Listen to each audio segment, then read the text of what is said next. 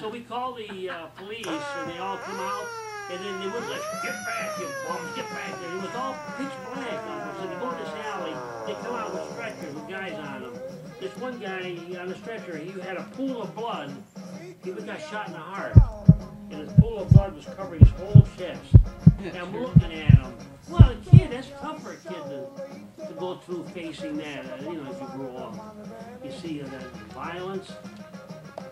But we were pretty violent.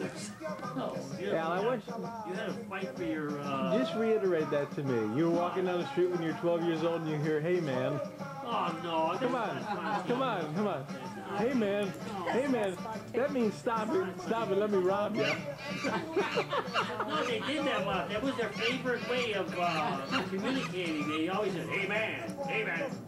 You knew right away when I heard that I was off running.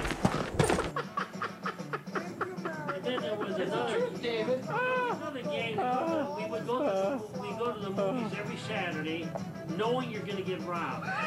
So we would put our movie money in our shoe, and we kept a nickel in our hand, because a nickel, you only took a dime to get in the movies in those days. So sure enough, those guys that surround us, a big gang of guys, they're all in the reformatory camp. So they would get around and say, hey, what you mean? They try to punch us. So we would just go, leave us alone, man. We want to go to the movies, don't bother. You got any money? Oh.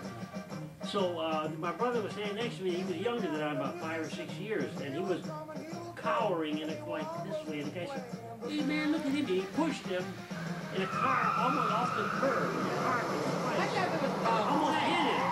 Brother Frank. No, it was my brother Frank. Yeah, when I saw that, I went, wow, I hit that guy who was the gang leader. He was a little punk like this. Boom, I hit him, I knocked him 40 feet. But he had guys with him that were 6 feet 5, you know, big guys. They're all in the reformatory. They did his dirty work. So we started running. So I ran into the theater, gave my money, and got in. And so as we get into the movies, we look back there, we see them come in the movie looking for us in the movie. So we all slide down in our seats like this. And we're looking, and we're okay as long as the scenery is dark in the movie. But then you get a real light scene and lights up the theater. We're going, no. That was cringy when I see that light up the theater light on like a daylight scene.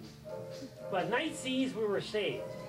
So you know what they do? They went out of the movie after and they're waiting for us outside. Sure enough, the movie's over. No matter how many times we saw the movie, they're waiting to get their revenge. So I said, oh, here they're going to wreck revenge now.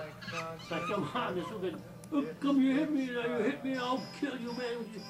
I said, look, I said, you asked for it. You know what he did? He tried to sucker punch me, you know, quick. So I was standing, and I always had healthy teeth, beautiful Italian teeth. So his teeth were really great.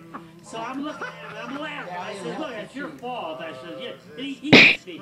He hit me right here, and he hit me in the tooth. And the biggest tooth that I had, he went, ah! He went like, he hurt his hand, you know. So we started running. And we could run, I'll tell you, we could outrun those guys. This was be fast, you know, sprinters. Reformatory school sprinters. We used to outrun blacks that were really fast, carrying stuff. We'd outrun them, but they didn't have it. I'm carrying my trumpet case, and I'm outrunning a black. That's really running. You have fear, man, you can increase your speed by I don't know, exponentially. Geometrically. So this guy, like, I hit him and we're running like this, and my cousin's running that way, this way. They're all after us. My cousin goes over the fence. Who didn't he throw his He threw a sack over the fence. He had a big tenor. And over he went. Barbed wire and all.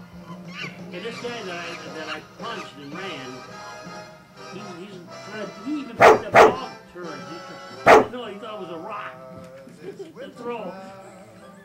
He was so frustrated, he couldn't, you know, when he couldn't catch us. But he was always doing, he made our life. Was that McDowell? He said Billy McDowell. He's the guy with the big gang.